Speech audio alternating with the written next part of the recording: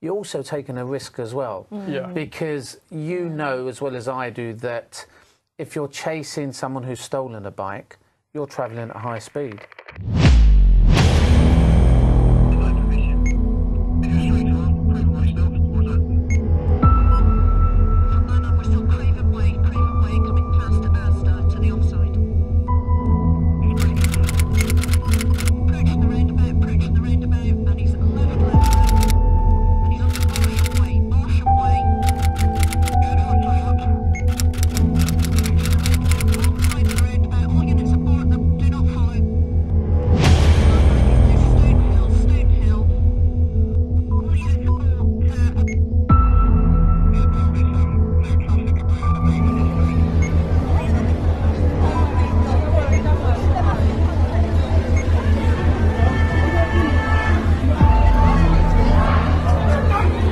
This is literally how it all started.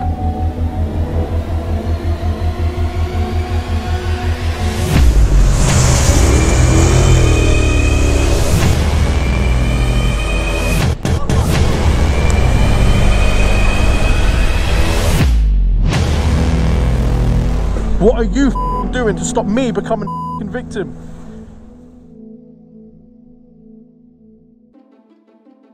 By early 2019, things started to fall apart for Omar. After multiple successful recoveries with Biker, Omar announced on a now private YouTube video that he was splitting from them over allegations that donations were being taken from supporters and put towards holidays and personal effects for members. This forced Omar to rethink his strategy moving forward. This is where Repo Revenge was born. A close set of Omar's friends worked together collecting intel and working on taking back bikes that had been stolen. In one positive investigation, they were aware of a young man in Birmingham who went by the name of Mr. Dingers. He was a prolific car thief, and after watching his Instagram stories, Omar's team were able to track him down after he blurred out all of his details from a shipping address on a box of sweets he'd been sent. But he failed to cover up the tracking number. This was used along with a postcode of an area that they were tipped off that he was living in. We obviously got a load of tip-offs about who he was. They all seemed to say the same thing, so we took a bit of certainty from that. We then looked at, his close friends, his family. That also confirmed where we thought he was, he couldn't help but brag about his box of sweets that was in the post, put a picture number. When we ran that, the tracking number with the postcode that we thought it was, it came back and gave us all the tracking information. So, his sweet tooth kind of. So this, what is it? So it's like a Instagram business that tried to sponsor a criminal. Yeah, there's a load of businesses that are sending them free swag because they think it's fine for criminals to sponsor or to be their sponsor criminals. Sorry. And in this case, they blacked out every single detail apart from the tracking number that was at the bottom of the box, which was really useful because at least it made sure that we concentrated on kind of the important number and we didn't look at any of the other ones. Because in fact, what's happening, Omar, is, but as you mentioned, you alluded to it earlier actually in our chat this morning, you're actually at risk yourself because, they don't like you looking at what they're doing, do they? So you've had threats and stuff. Yeah, I get death threats on a daily basis. I had to move house twice in the last year. The information with all the evidence that Mr. Dingers had so cleverly filmed himself was collated and sent over to Greater Manchester Police. Days later, the police struck and raided his house. One arrest and multiple stolen items were recovered. Shortly after, Omar was blasted by the media and faced heavy criticism after he published a video of his encounter with a London bus. So just before I play the clip, I've got to do a narration over this, otherwise I'll get copyright striked.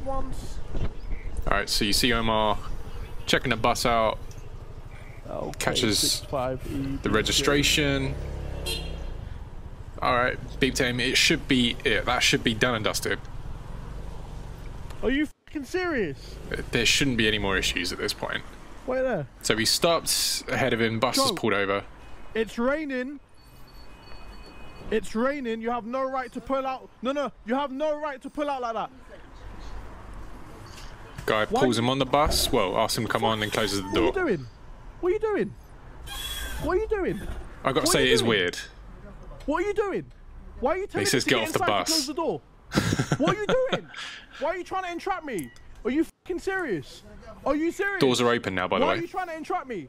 Why are you trying to entrap me? Why now are he's saying you step trying out. to entrap me? Why are you trying to entrap Omar me? does say this a lot, so I've trimmed this clip down I've a got your hell of a license lot. number, your driver's number. Why are you pulling out? I've got it all on camera. I've got it all on camera. What do you mean it don't matter? Do you know what the giveaway line means? Do you know, wait, do you know what the giveaway line means? He says this a lot, FYI. Do you know what the giveaway? Did you tell me to come in or not? That's why I've trimmed it, because he said it a lot. Or not? Did you? Did you not? There's me thinking you are a fucking man, you fucking wimp. Alright, he's off the bus. Doors are closing, and Omar opens them back up. It's my fucking life, isn't it? Tramp. Oh, man. Get out. And yeah, there we go. Driver closes the doors, gets the panic alarm, and drives off to a station. It's just, the actions here are not cool. And the music over this, by the way, is what Omar added, not me. Oh my god! Oh my...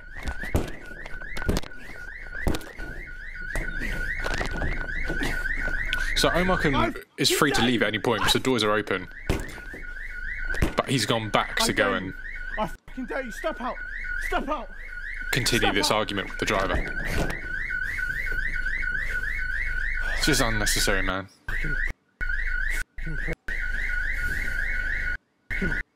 Those people on a bus must have been absolutely terrified. You are fucking cunt. You are a dirty piece of shit. Again, more of Omar's music added on this. That's the emergency stop for the engine, but the bus has already stopped, so it's not going to do anything. And then it goes around the back here to open up the engine bay. I'm not sure he knows what he's looking for because he searches around, can't find anything, then walks off. This whole incident was just ridiculous. This was quickly taken down after his fans expressed their disappointment in his behaviour, but not before it'd been copied and re-uploaded multiple times to news websites. Sheepishly, looking back, he admitted fault, saying, "I'm not proud to be honest." This followed a string of videos which showed another side to Omar's temper. In one of the incidents, Omar is rear-ended in a seemingly random and unnecessary encounter with a 4x4 after some gestures were exchanged. I memorize the lines.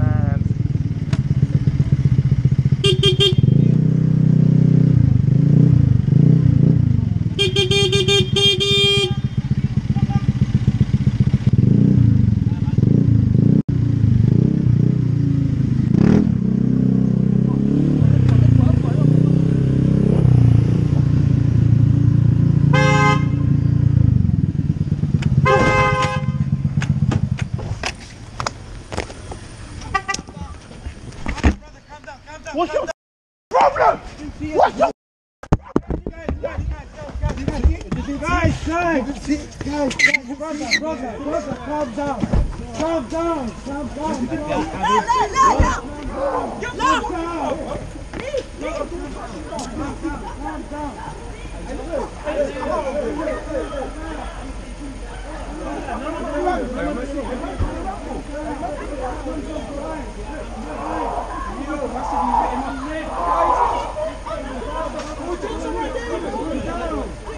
Brother, calm down.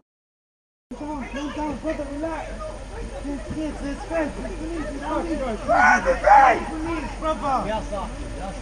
You hit me from behind! I know, it's You hit me from behind!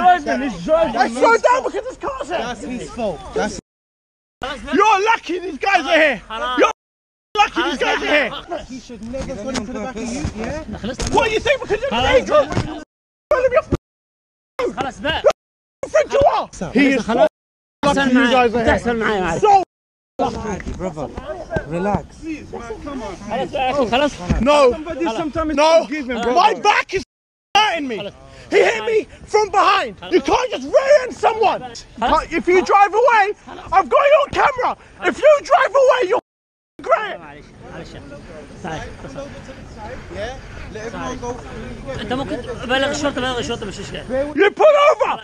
Insurance will deal with it, yeah? Insurance will deal with it. You better pull over now! خلاص خد اجراءات قانوني. No! Pull over!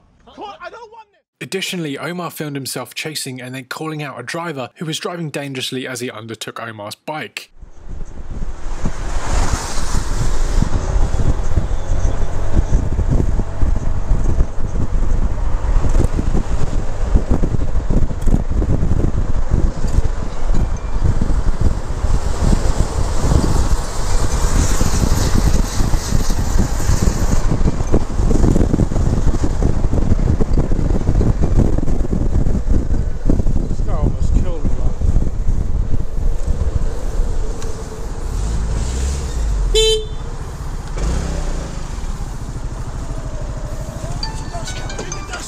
You almost killed me, man. You almost killed me, man. Get out the car. Get out the car. Get out the car.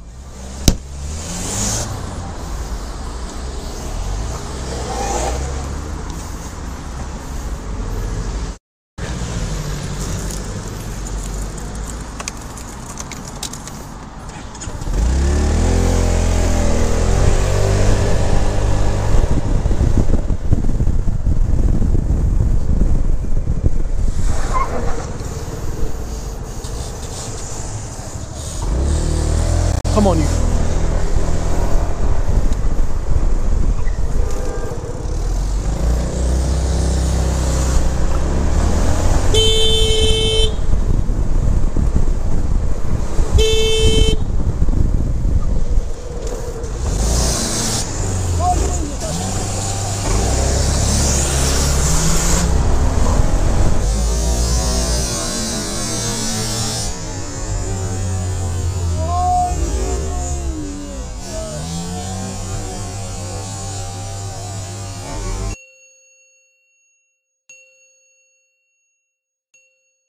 Omar was questioned in an article by Shortlist.com about causing or forcing conflicts on the road for YouTube views. This was something that he strenuously denied, but now, years after I used to watch his videos as he uploaded them, it's hard to believe so much bad luck just happened to happen to a man while he was filming. Omar believed he was making a difference with his videos. The police were less certain.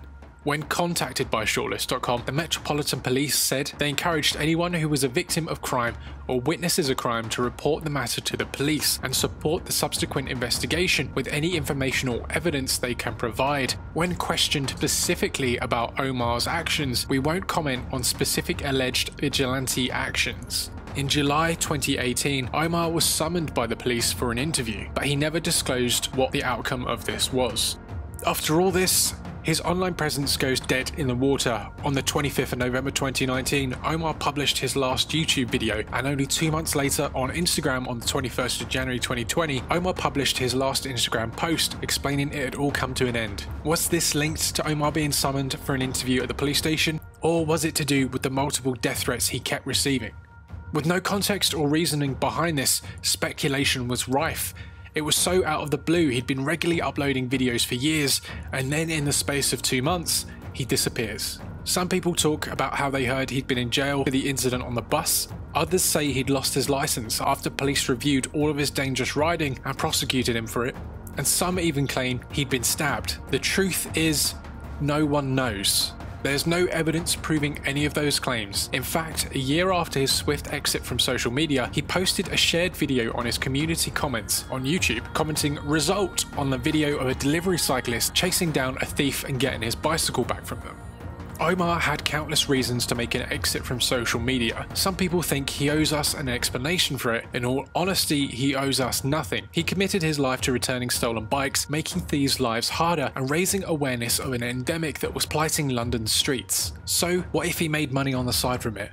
His life was changed forever. Finally moving for a third time deep out of London, did he ever expect it would get this bad? Probably not.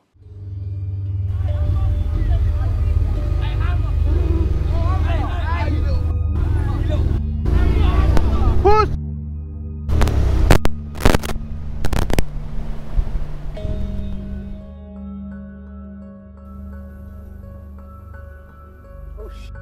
It's HANDMUFF warrior. Following Omar's disappearance, moped theft fell by 53.7%. The Met Police established their own Operation Venice task force of bikers with suitable off-road bikes and high-performance streetcars that could actually chase thieves. The policy to abort moped chases if riders took their helmets off was scrapped, and officers were given new powers to ram thieves off their bikes. Is there a definitive link between all of this? No, but it's my strongly held suspicion that if Omar's channel hadn't brought so much attention to the topic and scrutiny of the police's response to it, then we'd still be experiencing unprecedented motorbike and moped crime highs. Love him or hate him, he helped a lot of victims and aided in getting nasty people locked up.